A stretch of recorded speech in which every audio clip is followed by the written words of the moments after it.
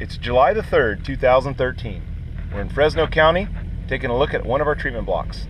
These are Selma Pete grapes, dried on the vine raisin on a 3/4 gable. These are 4th leaf vines. This is their 3rd crop. Last year they produced 4 tons of raisins. Very high quality, about as high as you can get. But one thing we've been doing over the last 3 years is using Ultra Grow nutrition. They've been receiving Ultra Grow 8/16/8 and Ultra Grow soil treatment. And this year the crop looks every bit as good as last year.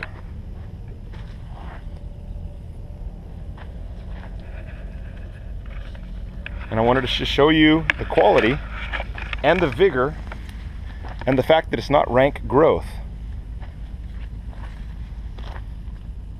And how nice they're coming along. Berry softening is well underway, and we're taking on nice sugar. And it looks like we're just going to ride this in for another nice harvest. Anyway, I wanted to share that with you and keep you informed.